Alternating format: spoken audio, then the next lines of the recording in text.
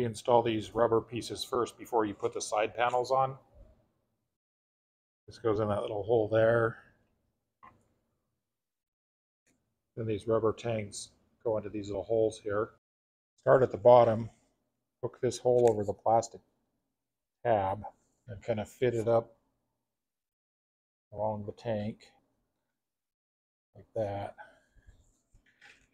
And try to get those two little tabs in. Reinstall the trim pieces. Make sure this little rubber tab slides into this slot here, else you can't get it on. To make this easier, I just noticed there's a little plastic tab that goes in right there, and that's where the bolt goes. So that makes it line up easier.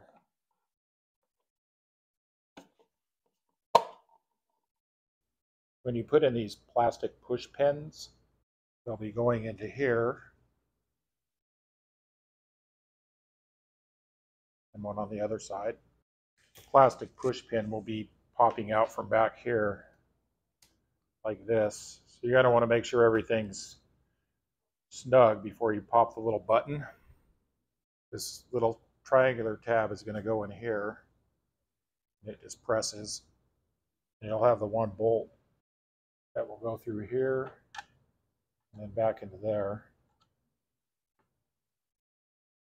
So we'll press this little tang onto here first.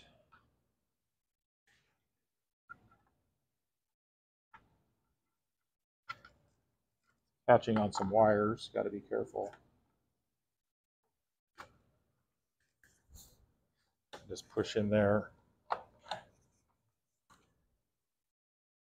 Put this bolt in. The upper push pin. And the lower push pin. If you watch the original video, it was rusty here, so I just kind of did a cheap spray can fix.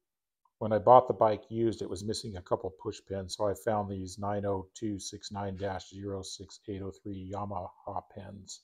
It wasn't listed as an exact Yamaha FZ-09 part. It was for a different model, but it was the right size. There's a thin plastic washer that goes under here. It's easy to lose. That'll go in here. That. This side will be exactly like the other side.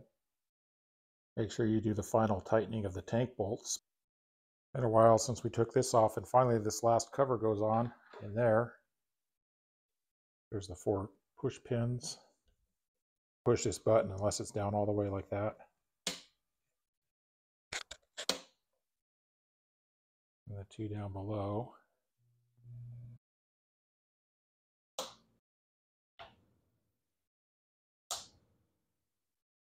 That's looking better with everything reinstalled.